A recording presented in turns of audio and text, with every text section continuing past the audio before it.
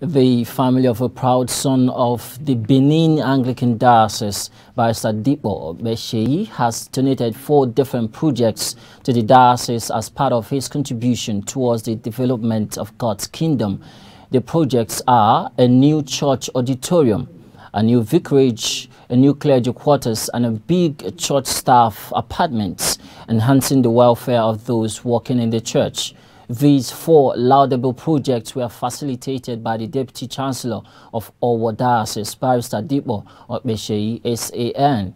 The epoch-making occasion witnessed the attendance of church fathers, the Diocesan Bishop of Benin Diocese, Right Reverend Dr. Peter Imasue, the Diocesan Bishop of Owo, Right Reverend Dr. Stephen Fagbemi, the Diocesan Bishop of Ijeshu North, the Right Reverend Dr. Isaac Oluyamo, and the Bishop of Kontagora Diocese in Niger State, Right Reverend Jonah Ibrahim.